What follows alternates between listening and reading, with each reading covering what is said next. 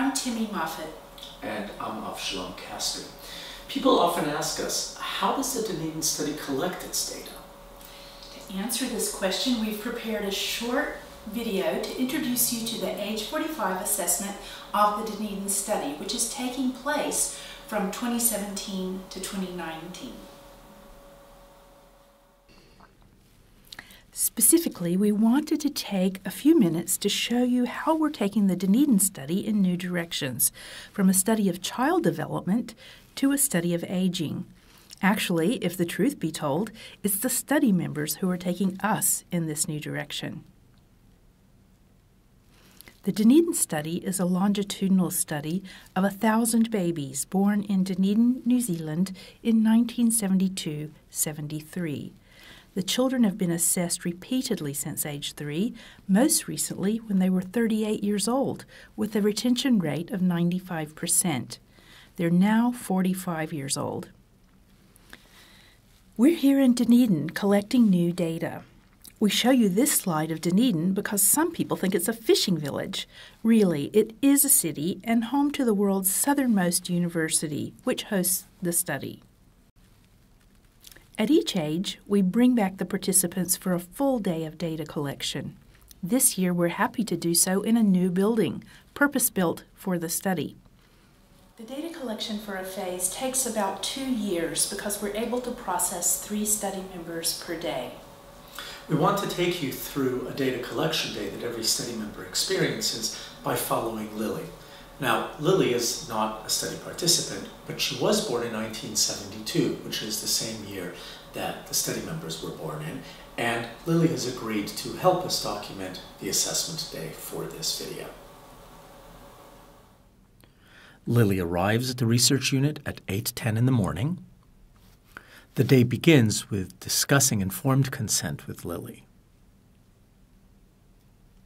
The first specimen we collect is urine.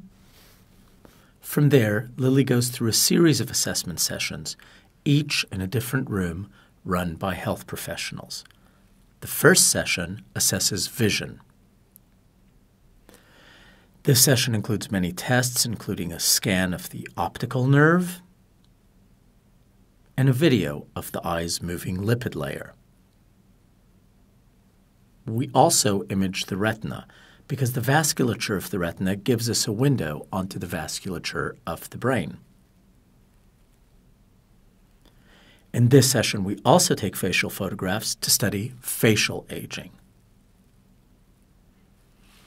The second session is audiology, with several tests of hearing.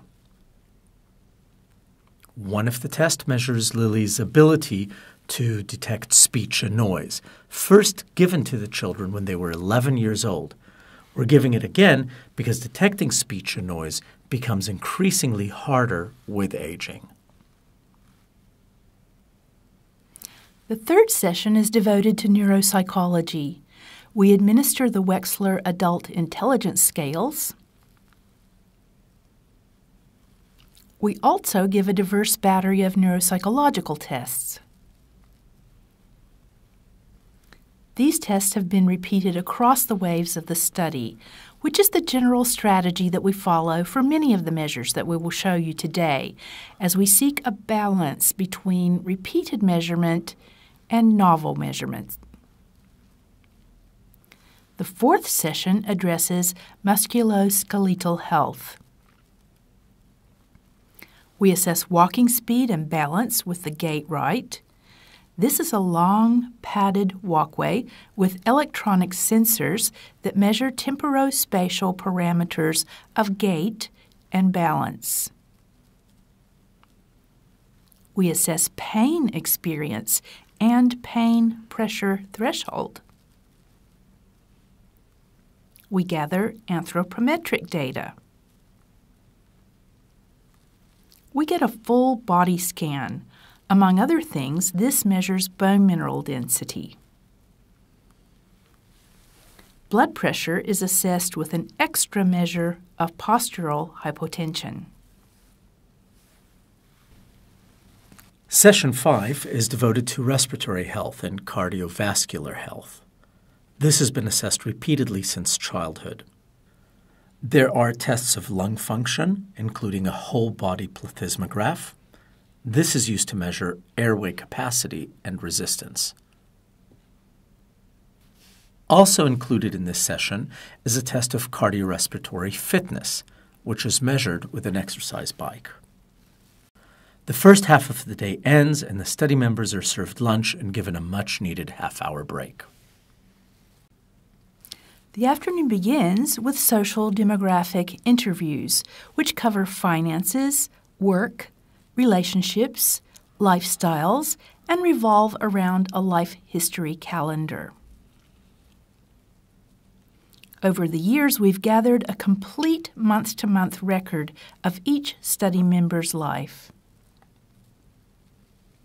Session 7 involves interviews given by clinicians to assess mental health, substance abuse, and illegal behavior. We also assess reproductive health and sexual behavior using a computer-assisted interview. Because this is after lunch, we intersperse these sessions with tests of physical function to keep blood moving and keep people awake. Here you see a chair stand test. This is much harder than you might think. Here you see physical function tests of grip strength and balance. Session 8 is by far the day's favorite, a dental examination. The dental exam has been repeated since the children were 7 years old, but the dental imaging you see today is a new addition. We complete the day with a blood draw. Yes, that is a lot of blood. The blood samples feed into our biobank, including genome-wide information and various biomarkers, ranging from standard panels to more esoteric biomarkers. The biobank is important because it allows us to track the physiological integrity of multiple body systems over decades. Study members have had a long and tiring day, but their ordeal is not over. After a good night's sleep, they come back the next day to the scanner for brain imaging. This is a new addition at age 45. In the scanner, we collect structural, functional connectivity as well as clinical data. Even after the face-to-face assessments are done and Lily goes home, we continue to collect data about her from government administrative sources about social welfare, crime, and health. Study members also give us consent to check their credit ratings. All of this data collection is supported by a diverse portfolio of funders from multiple countries and multiple disciplines. Data generation and data analysis are carried out by wonderful teams of collaborators based at Duke University, King's College London, and the University of Otago. These new data represent the midlife outcomes of study members tracked for 45 years. They're also the baseline for our future research on aging. We look forward to more interesting work coming out of the study. Thank you for watching our video.